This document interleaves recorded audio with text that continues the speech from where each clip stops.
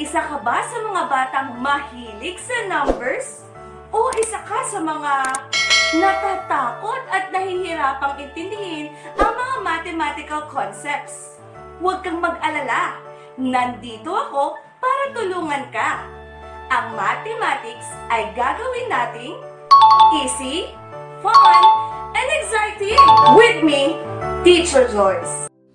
Lesson 13, Division of 3 to 4 digit numbers by 10, 100, and 1000 with or without remainder. Objective. After going through this lesson, you are expected to divide 3 to 4 digit numbers by 10, 100, or 1000 with and without remainder. On our previous lesson, we have learned the long method of dividing numbers. The steps are compare, divide, multiply, subtract, bring down, and repeat. Let's try to divide 600 divided by 10. So 600 would be our dividend and 10 is our divisor. And we have to find for the quotient. As you can see, the divisor 10 is a 2-digit. So compare the divisor to the first two numbers at the left of the dividend. So 60 is greater than 10. If the first two digit in the dividend is bigger than the divisor, divide the partial dividend, which is 60, by the divisor 10. So the exact product in the table of 10 is 60. So the answer is 6. So we will write the quotient 6 above 0. Then multiply 6 by the divisor 10. As we know, 6 times 10 is equals to 60. So we write 60 below 60 and then subtract. 60 minus 60 is equals to 0. And then bring down the next digit, which is 0. After we bring down the digit, we repeat the steps from 1 to 5 until there are no more digits to bring down. Divide the partial dividend, which is 0, by the divisor 10. The answer is 0. We will write the quotient 0 above and then multiply 0 times 10 is 0, and then we write 0 below. 0 minus 0 is equals to 0. This method will take you a while before you get the answer. But there is a short method where you can just solve the problem as fast as 3 seconds. Let's try 600 divided by 10. So step 1 is count the number of 0 in the divisor. So 10 has 1 0. Cancel zeros in the dividend and divisor. Since we have 1 0 in the divisor, we will also cancel 1 0 in the dividend. Then for the last step, divide the remaining numbers. So 60 divided by 1 is 60. Therefore, 600 divided by 10 is 60. Next, we have 9,500 divided by 100. So step 1, count the number of zeros in the divisor. So 100 has 2 zeros. And for step 2, cancel zeros in the dividend and in the divisor. Since we have 2 zeros in the divisor, we will also cancel 2 zeros in the dividend. And then for step 3, divide the remaining numbers. So 95 divided by 1 is equals to 95. So therefore, 9,500 divided by 100 is 95. Let's have another example. We have 85,000 divided by 1,000. Step 1, count the number of zeros in the divisor. So we have 1,000 and it has 3 zeros. Step 2, cancel zeros in the dividend and the divisor. Since we have 3 zeros in the divisor, we will also cancel 3 zeros in the dividend. Then, divide the remaining numbers. So, 85 divided by 1 is equals to 85. Therefore, 85,000 divided by 1,000 is 85. But how about if we have 403 divided by 10? As you can see, the dividend doesn't end with 0. 0 in 403 is in tens place, while 0 in 10 is in ones place. Remember that we cannot cancel 0 in different place value. If the dividend does not end with 0, do not cancel the digit. The total numbers of zeros in the divisor will determine how many digits will be the remainder. In this example, the divisor is 10 and it has 1 0. Therefore, we will get the last digit in the dividend as our remainder. So, 403 divided by 10 is equals to 40 remainder 3. Let's have another example. We have 40,353 divided by 10. The divisor 10 has 1 0, therefore we will get the last digit of 40,353 as our remainder. So the answer would be 4,035 remainder 3. Next is 40,353 divided by 100. As we can see, there are 2 zeros in 100. So this means that we will get the last 2 digits of 40,353 as our remainder. So the answer would become 403 remainder 53. Next, we have 40,353 divided by 1,000. We all know that 1,000 has 3 zeros. So this means that the last 3 digits of 40,353 will serve as our remainder. So the answer would become 40 remainder 353. Let's take a look at this example. We have 995 divided by 10. 10 has 1 0, so the last digit of 995 will serve as our remainder. So the answer would become 99 remainder 5. Next is 56,359 divided by 100. 100 has 2 zeros. Therefore, the last 2 digits of 56,359 will serve as our remainder. So the answer would become 563 remainder 59.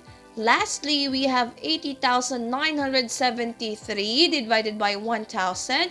1,000 has 3 0. So the last 3 digits of 80,973 is the remainder. So the answer would become 80 remainder 973. Now, it's your time to solve. To check your mastery in 5 minutes, find the quotient of the given number as fast as you can. Your timer starts now.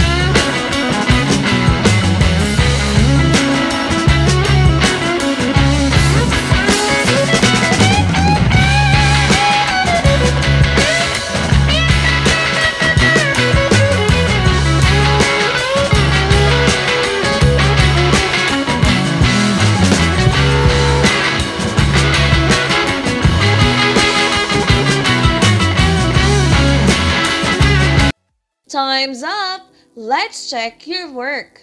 Number 1. 4,000 divided by 10 is equals to 400. 5,000 divided by 100 is equals to 50.